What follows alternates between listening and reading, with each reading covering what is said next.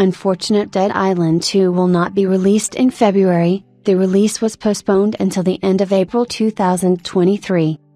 When representatives of the Dambuster studio at one time announced February 3rd as the exact release date of the long-suffering zombie thriller Dead Island 2, many gamers involuntarily had a slight grin. They say, "We'll see how the developers managed to keep their promise." As it turned out, the grin was entirely justified. Today, the developers announced that Dead Island 2 will be delayed for about 3 months until April 28, 2023. As specified, the release delay is caused by the need to bring Dead Island 2 to the required level of quality. Why all these years were not enough again, they do not explain.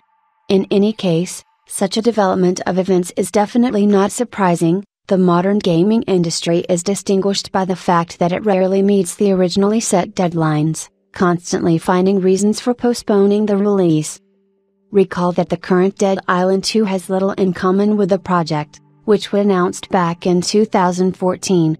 The action of the novelty takes place not on the island, but in Los Angeles, which, according to the plot of the series, has become one of the epicenters of the spread of zombie infection. Our hero, of course, has immunity, so his noble task will include the extermination of the Walking Dead by hundreds and thousands.